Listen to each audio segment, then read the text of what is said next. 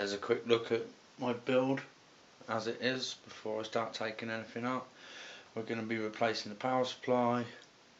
We're going to be putting some perspex in the front with a fan mod. We're going to be changing a few things around. The main hardware is going to be staying the same. Still going to be the Z68 motherboard with the Intel 2600K in there. Still going to be keeping the two GTX 460s, and we're still going to be keeping the hard drives that we've got in there. We're just going to be jiggling things about a bit, and I'll keep you posted. So a quick update on what I've been doing. I've been cutting the panel that needs to go up there, which I've got here. So I've cut it to shape with my Dremel. Cut a hole up for the fan. All I need to do next is just cut a little hole out for this thing. Temperature monitor thingy, whatever you call it. And then that's going to be mounted up in here. I'll just show you, do a dry fit. Dry fit, it's not going to be wet. Oh, till it's late at night. It's late at night and I've lost all the light, so I'm having to use my head torch. But that's what it's going to look like when it's in there. So, yeah, I'll see you in a sec. It's about 2 o'clock in the morning and I finally got her together. Got all the lights on. You can see the power supply with the blue light.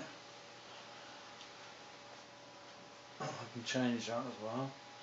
Press of the button at the back. There's white, red and off. But I want it on blue.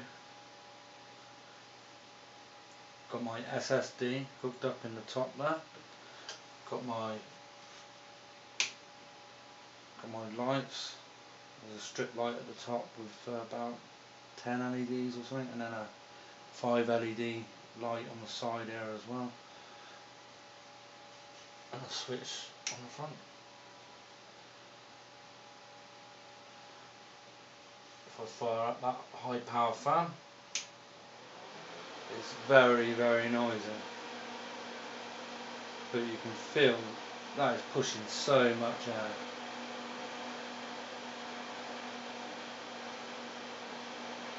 That is incredible, the amount of air that that's pushing. Still, anyway, I'll turn that off. Let me just come around here and see what I'm doing. And I'll show you some pictures when we get a bit of daylight.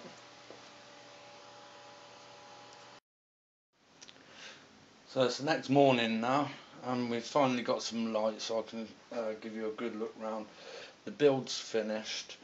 There is one more thing I want to do, is I just want to swap the feet over for some wheels, because I'll keep it under my desk and it just makes life easier, but I didn't want to put the wheels on while it's up on the table for obvious reasons. Don't want it rolling off and smashing on the floor. And I'm still on this is only my second cup of coffee this morning, so you really have to bear with me after pulling an all-nighter. But let's just show you the front. You can see the switches that I got put in there, just a couple of generic switches, one for controlling that high airflow fan that I've got in that we'll show you in a minute, and one for controlling the lights. And if I spin it around again, hopefully you can see it now without too much glare. Not too bad.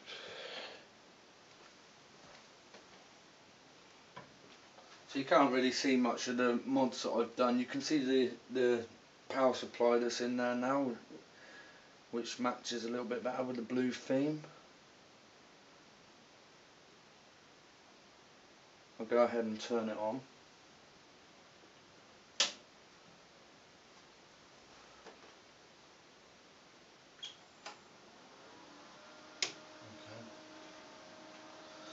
So that's with the lights off and just the LED lights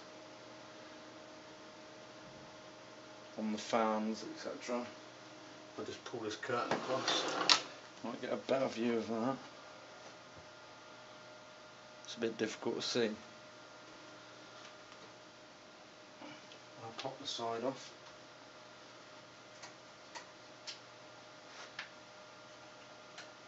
Just undo the thumb screws. Blue thumb screws to match the theme. And that just opens up like that. Of course, the windowed side panel.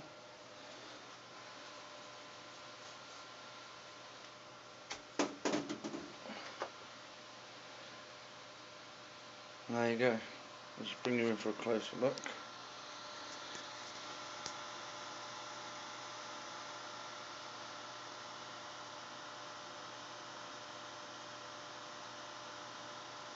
Reasonably happy with the cabling, how that's turned out. Pop it back on the tripod for a second.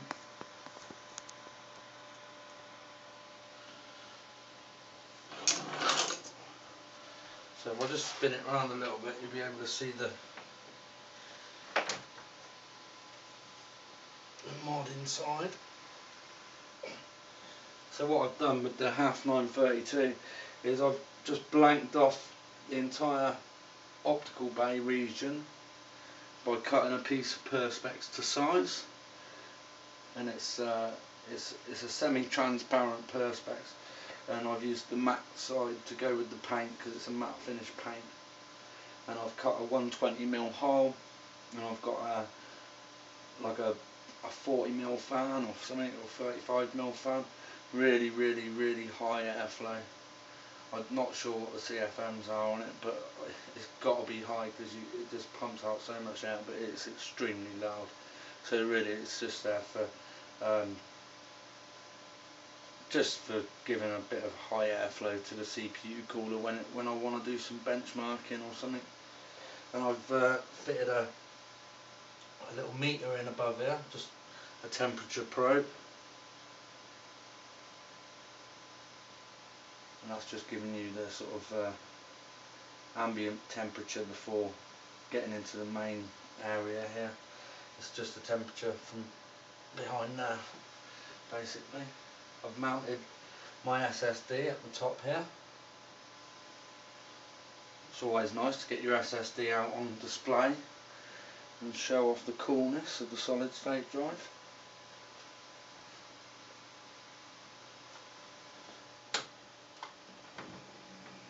If I just pull this back across and flip the switch, that's with the lights on. I've got some LED strips at the top here, and I've got some LEDs shining out here as well.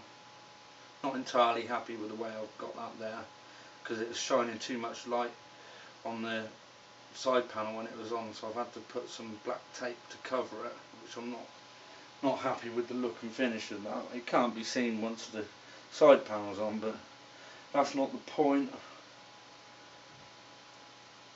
There's a lot of cabling gone into this because I've got control over all of my fans inside.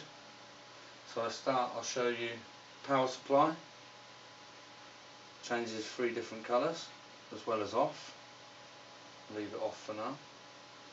I've got a bit fit. I'll pop you off the tripod a minute, bring you around. I've got this, they're all Bit Phoenix Spectre fans in there, and I've got this Bit Phoenix fan LED controller. So fans have got separate LED control, so it's another bunch of cables that you have to run. But if I just turn that, I'll show you the front. Sorry, let me do it like that. There we go. So you can see the fans have gone off, and then obviously around the front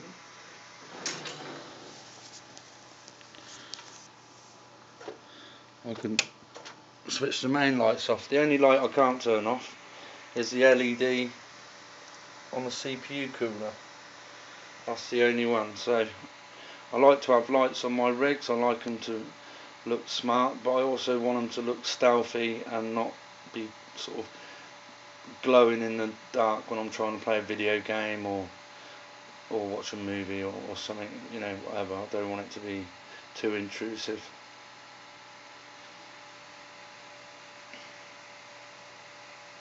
So what we got inside here, the CPUs are 2600K. Turn that off. Zalman CPU cooler sitting on top of that. We've got 16 gigs of crucial ballistics memory in there. It's ballistics tracer, but they sent me through the wrong modules. I ordered blue. They sent me through red and green, because there is two colours on it, but red and green doesn't really work at the minute, but it'll work with a future rig. They didn't have any blue ones, so I just decided to stick with the ones I've got. We've got all single braided cables for your 24 pin, 8 pin PCI Express.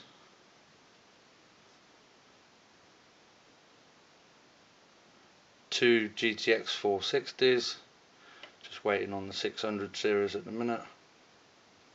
Going to be doing an upgrade on those soon. I'm hoping that I'll be able to do multi-monitor gaming on one card this time. Would be nice not to have to buy two cards at the same time, makes it very expensive. Got the Corsair Force 3 120 gig solid state drive. That's just got a bit of sticky, really strong sticky tape on the back of it, just sticking it up there, because they're light as a feather. You can really mount them anywhere. Again, bit of Phoenix Spectre fan in the top there, blue LED, same on the back and the same in the front. We've got a 500 gigabyte standard sort of hard drive sitting in there, Western Digital one I expect, but I can't remember. And again, there's the mod that's been done.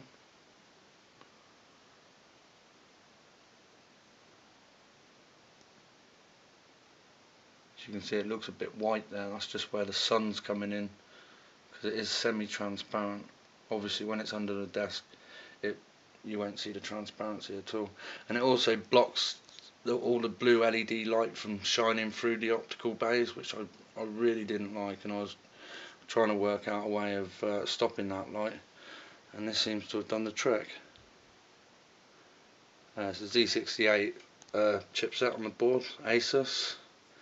It's I forget the model number, but it's the Pro, so it's kind of middle of the range board. It's one that a lot of you guys are probably using. Again with the blue thumb screws. I really think this is a nice touch for, you know, just a few pounds. You can go out and you can buy some nice thumb screws, because originally on this case you get a toolless thing here, and you put your drives in, you clip it down, but it doesn't work. It won't fit past the plastic on your graphics card, so I just took the whole thing out and replaced it with the thumb screws, and I actually think it looks a lot better because of it. So I've probably forgotten to mention something. If I have, I'm sure you guys will mention in the comments, but anyway, thanks for watching, and we'll see you with another one.